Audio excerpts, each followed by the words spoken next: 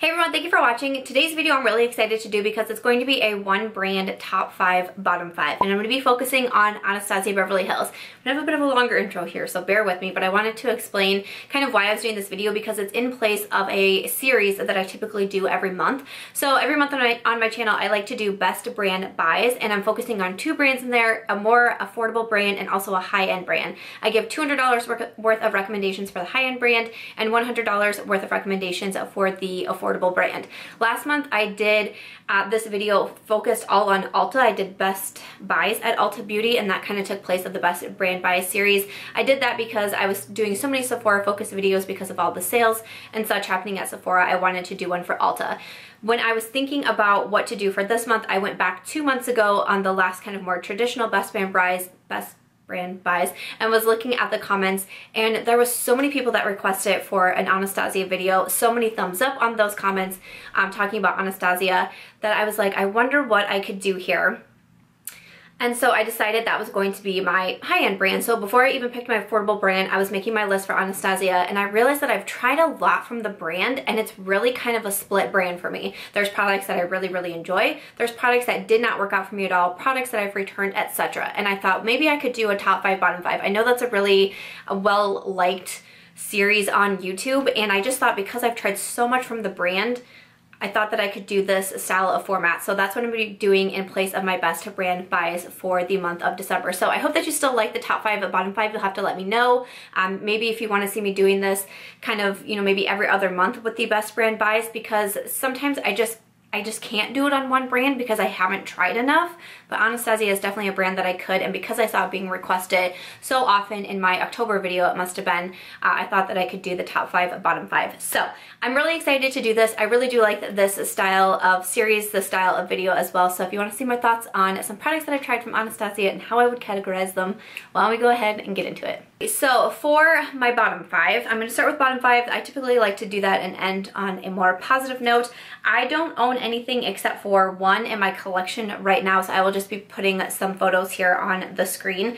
But I have to say, with Anastasia, one product that it was always just like out of my reach. When Anastasia came out with their liquid lipsticks, they were so hard to get. They were like consistently sold out online. I was going everywhere in store trying to find these liquid lipsticks because everybody was just raving about them. I think that Anastasia came out with the liquid lipsticks back before they were like super trendy. They were kind of one of the first brands to really jump on the liquid lipstick trend. I hope I'm saying that correctly. And people were just going bananas. I mean, I would hear so many color recommendations for the Anastasia liquid lipsticks, and I was like, I have to get this. I can remember going to a concert in Kansas City, and I was like, please, I was with my husband and another couple, I was like, can we please go to the mall because I really want to see if I can find these Anastasia lipsticks. We made a detour for me specifically to go in and try to see if they had the shades that I really wanted out of the Anastasia liquid lipsticks. It was crazy. So it was such a disappointment when I got them, and I didn't like the formula at all. And I tried so many different shades because, I did that thing that I do sometimes with lipsticks, that I'm like, I don't like this because I don't like the shade. Shade's not for me, so I'll get a different shade and then I'll try it again. I have done this several times, which is just ridiculous. So I tried several different shades of the Anastasia liquid lipsticks, and like I said, I've decluttered all of them out of my collection during my lipstick declutters because I just don't like the formula. To me, it is too thick and it is too moussey on my lips. It is a very drying formula on my lips, and I like liquid lipsticks. I can do more drying liquid lipsticks, but I cannot do the Anastasia ones. They dry too uncomfortably on my lips. They flake off. I get like the butthole lips going on. And I just do not like this formula. And it's funny, as more brands have come out with the liquid lipsticks, I feel like I hear about Anastasia less and less. It's what people always used to be wearing, putting in their favorites videos. And that's what contributed to the hype for me. That's why I wanted them so badly, because so many people are talking about them. But I feel as more and more have come out, I hear less and less about Anastasia. You'll have to let me know though. I kind of feel, I'm a little bit nervous for this video because I feel like I have a lot of people's like holy grails from Anastasia that I actually don't love. So you'll have to let me know nicely where we are contradictory to one another. But the liquid lipsticks, I couldn't get into them, and I freaking wanted to so bad, let me tell you. Another lip product from Anastasia is her, just like the matte lipsticks, the bullet matte lipsticks. And let me tell you, I once again got hyped for these. I was ready to go when she came out with them. I was like, yes, I'm gonna get me some. This is gonna be great. I did the exact same thing though. I purchased a color, I wanna say this one was in Dead Roses, was the first one that I bought. And it was, you know, it was like a pretty color, but I was like, oh, you know, I don't think I love it. Don't think I love the formula, but it's probably just the shade. I'll just buy another one just to be sure. I did the same freaking thing as I did with the liquid lipsticks. So I bought another shade of the Anastasia matte lipstick. And this one was in more of a nude. And I'm like, okay, I just don't like the formula. It's just not for me. Again, I'm not always a huge fan. You know, so a lot of, obviously makeup is all personal preference, but especially when it comes to my lip preferences, sometimes matte bullet lipsticks just don't do it for me because they can be very hard to apply on the lips because, you know, you're getting that more mattifying effect in the lipstick too, but it makes it harder and kind of skippy to apply on the lips. That is what I was really finding with her liquid lipsticks. I felt like I was never applying it evenly. I was always having to come in with a lip liner to really outline my lips, and I don't really go for lip liners a lot, but it was so difficult to make my lips look even and like totally filled in. I was having to use the lip liner to try to perfect the lip look, and I was like, why do I keep trying this? They weren't like super uncomfortable on the lips or by any means. I liked the matte look to them, but I just couldn't get over the application, how tough it was, that I could never just wear the lipstick on its own. I always had to bring in a lip liner.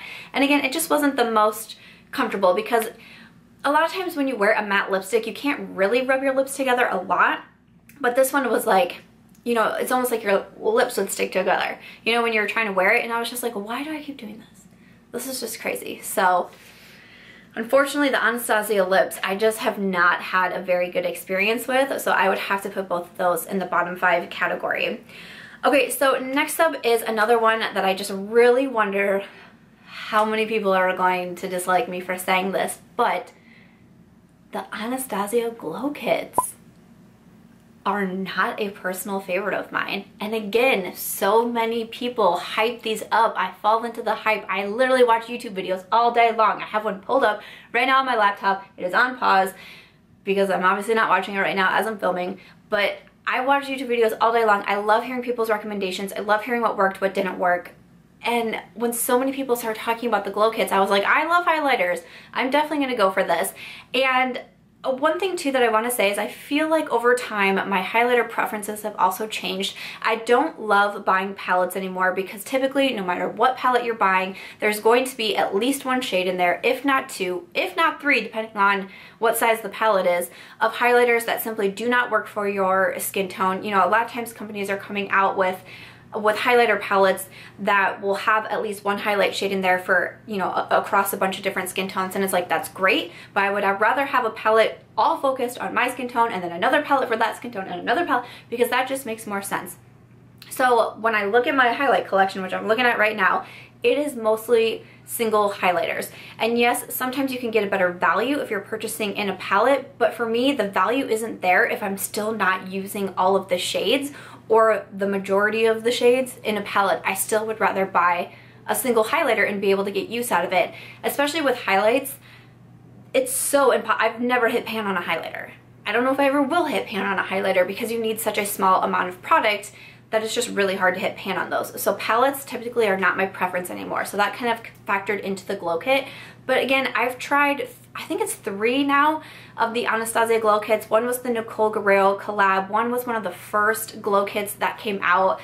And then I believe I tried another one that came down a little bit later in the line, the Sugar Glow Kit, I believe it was. And again, I've declared them all out of my collection. I don't have any more to show in this video because they just were not a personal preference of mine. And I feel like I have other highlighters and other highlight formulas that I love. I never did try the Amrezy highlight, and I really considered that one because it was a single highlight. A lot of people said really good things about it. But the reason why I ended up not going for that is I have a lot of highlights. I don't need to bombard myself with even more highlights, but I was like, think about it. You've tried the Anastasia highlight formula. Maybe it's different from the Glow Kits to the single. Maybe it's different because it was a collaboration. I don't know, but I was like, you've tried that. You haven't loved it. Why are you going to buy another one? Don't do it. Be happy with your highlighters. that you already love. So that was a big reason why I didn't purchase the Amberezy, because I just didn't love the glow kits. I know, I feel like a lot of people are gonna be disagreeing with me, but let us know in the comments, do you love the glow kits? Which ones do you love? Again, I feel like a lot of people do, but sometimes you just gotta be different, and I guess that's me. Okay, so next up is the product that I actually do have in my collection, and is the product that I'm wearing today. Can anyone guess what it is? It is the Brow Wiz. I do not enjoy the Anastasia Brow Wiz, and again, I purchased this a while ago because everybody raved about it. This is a great brow product, and if you guys have not been on my YouTube journey with me for a while, I used to not even do my brows. My first probably year on YouTube, I didn't touch my brows. There was nothing in them. They were left completely blank. I didn't know you were supposed to do your brows. YouTube taught me that. And so as I started to get into my brow game and trying different brow pencils, I really took to the internet. I really took to YouTube. What do you guys recommend? What can I do for my brows? And it was always the Anastasia. What's my holy grail? The Anastasia. And I was like, okay, so I'm gonna try the Anastasia Brow Wiz. This is in the $20 range, so it's expensive, especially for someone who was trying to learn how to do brows just in general. I had no idea what I was doing, how to fill in brows, how to give them a shape. I'm still not the best at it, but I feel like I've really come a long way from the girl who didn't do her brows at all in her YouTube videos. And I just really don't enjoy this one. So this shade that I have here is in taupe. I had a friend send this to me, and I was like, you know what? I'm gonna try it just a little bit more, because maybe my preferences have changed. Maybe now that I'm more comfortable with my brows and I know that brow pencils are what I like to use, maybe I will feel differently about this one. So I've used this about 3 times now since I got it, you know, fairly recently. And I pulled it out today too, because I knew I was going to film this one. I was like, even though I wasn't feeling it the last couple times, I was like, let's just do it one more time. And I really don't enjoy it. I don't feel like my brows look bad. This is the shade taupe. I don't feel like they look bad, but I feel like with this particular pencil, I feel like I really have to press very hard. And by the time I get done doing my brows, I have brows sprinkled on my face and even like in my lashes, because I feel like I have to tug so hard.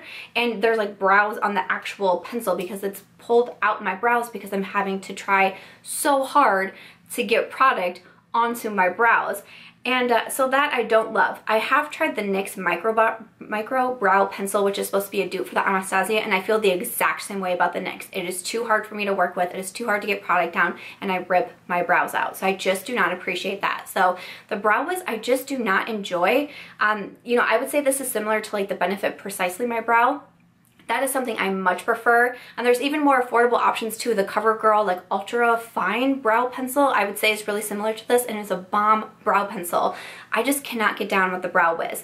I have not tried the Anastasia Brow Definer, and I remember there was a point where I was like, I should try that one. And then I'm like, you don't love the Brow Wiz, why not stick with the products that you really do enjoy?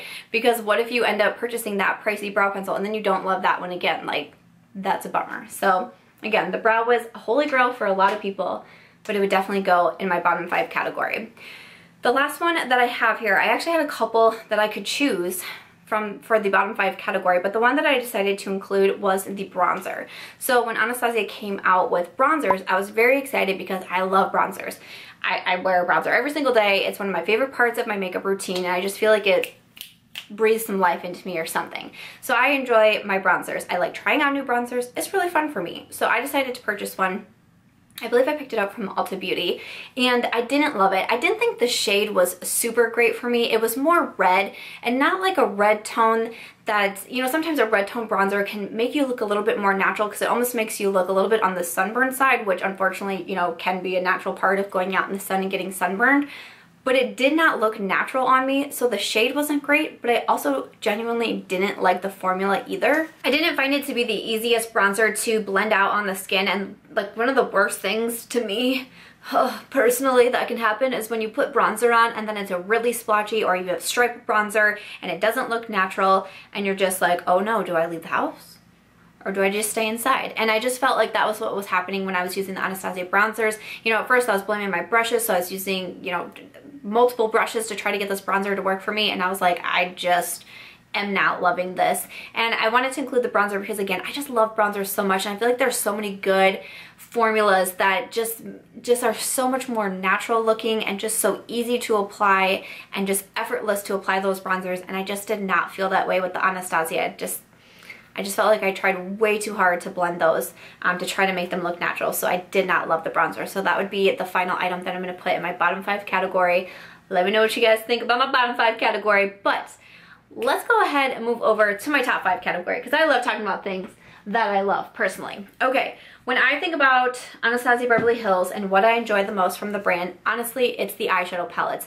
It's funny because ColourPop to me is the same way, and I think when I did my ColourPop, when I featured it in a Best Brand Buys, I had so many palettes that I was mentioning, and sometimes that's just happened. You know, there's certain brands where I love their lip products and not so much anything else. Certain brands I love the eyeshadow palettes and not so much anything else.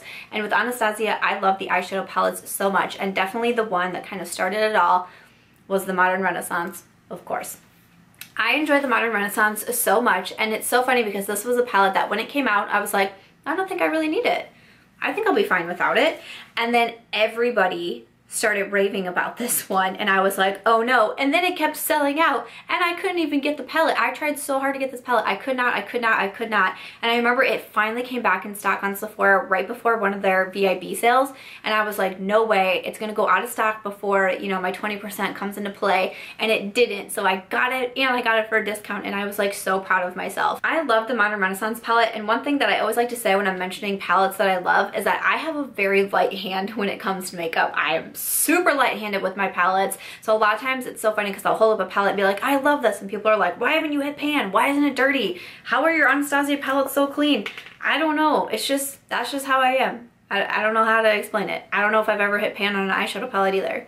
I don't think I have. And especially one thing with the Anastasia palettes is you need a light hand. These are very pigmented, very powdery shadows, so you need like a light touch with her eyeshadow palettes, and you still get a lot of payoff in there. But definitely the Modern Renaissance is kind of what kicked it all off for me. I love these tones in here. I remember getting this palette when I was a bridesmaid, like, I don't know, several times over within a year, and this was the palette that I kept bringing with me and the palette that I kept wearing when I was a bridesmaid, and I know a lot of the other bridesmaids were grabbing for this palette as well. It's just so beautiful. I love these tones in here for sure, so the Modern Renaissance is kind of what really kicked it off for me. Before I jump into other eyeshadow palettes, I do have some other products as well, and one here was a product that really surprised me, but when I was thinking about it and making my list of all the products I've tried and, you know, which ones I would categorize for this video, I kept coming back to her stick foundation, and it's because I had kind of like a, I don't know what I think about this product for a while, and I think I actually reviewed it and was like, I don't think I really love it. And then I want to say I put it in a makeup I changed my mind about video, and I was like, you know what, I didn't really like this at first, but all of a sudden I find myself keep reaching for it.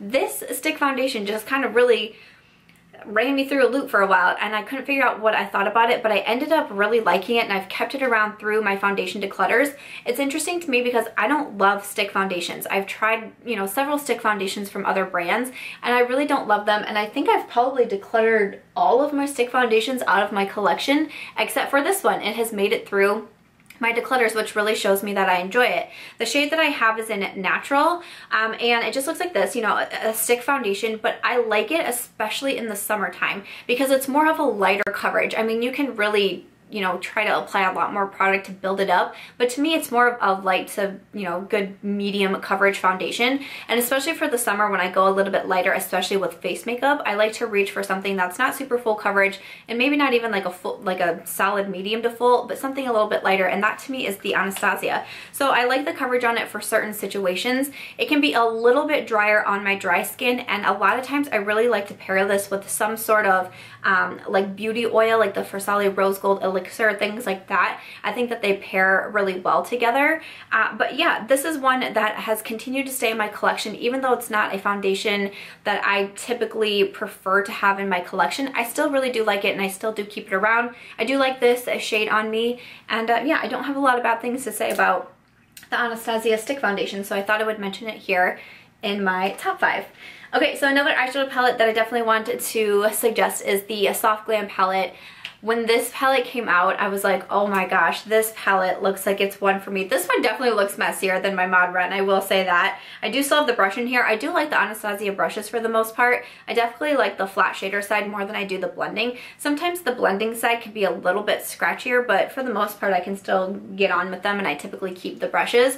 So my Soft Glam palette is a bit messier than my Modern Renaissance, but I enjoy this palette so much, and these are definitely, I mean, these are just so me colors. This is a very neutral palette as well. The shimmers in here are just so beautiful. We do have a lot of variances of brown, so this palette's definitely not going to be for everybody, but it is like a softer, more neutral palette than the Modern Renaissance, but I think that the formula is the same. And you know, especially kind of these mauve tones in here, I just find this palette to be so beautiful. It's one that I reach for a lot. After this one came out, I found myself reaching for it more than the Modern Renaissance, and there was a couple times, I do travel quite a bit, especially because my husband does work quite a few hours away from where we live, so I do travel quite a bit, and I found myself reaching for this one more and more, and it coming in my travel bag more than the Modern Renaissance. So sometimes that happens when newer products come out, you know, you kind of go for the new shiny things, but still, just with my makeup preferences, sometimes I feel like I reach for the Soft Glam or prefer the Soft Glam a little bit more. So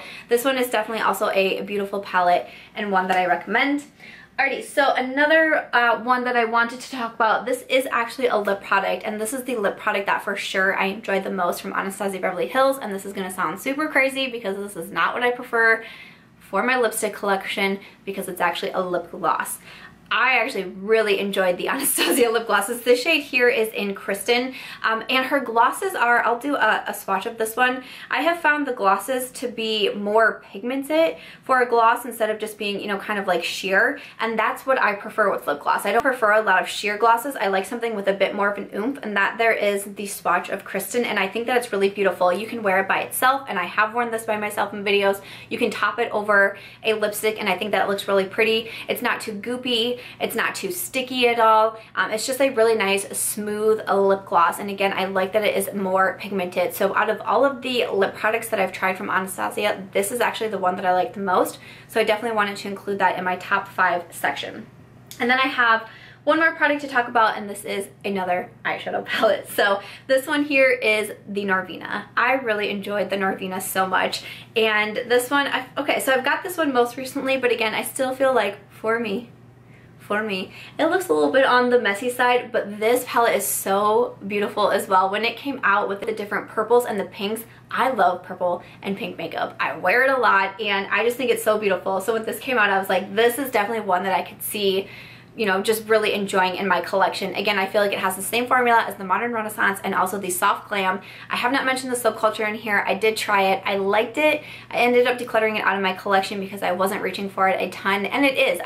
That formula is different than the 3 palettes that I'm mentioning here, and I just prefer this formula more. Yes, it's still very powdery. Yes, you still get a lot of kick up, and you need a lighter hand, I believe, when working with the Anastasia palettes, but I really do like the formula across the 3 eyeshadows that I'm mentioning here, both the mattes and the shimmers, and I feel like all the looks I've done with the Norvina have just been so beautiful. I did also just get the Sultry palette, but I've only tried it on my eyes 2 times as of right now, so it wouldn't be fair for me to include it in either of the categories, because I definitely need to try it out more in order to give my full review. But the Norvina is just so beautiful as well. So these 3 palettes from Anastasia, I mean, these are really like the standouts for the brand for me. So I wanted to mention all 3 of them because I just love them so much, and I can see these being in my collection for a very long time. Alrighty, then after that, that is going to do it for my top 5, bottom 5 on Anastasia Beverly Hills. I would love to know what you thought in the comments down below. Let me know some of your favorites, maybe some of your fails from the brand. Also, let me know if you'd want to see the best brand buys with the 2 brands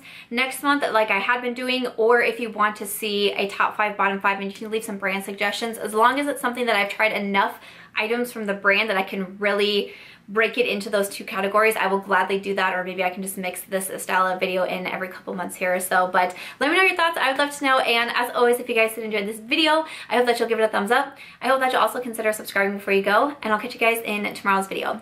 Bye.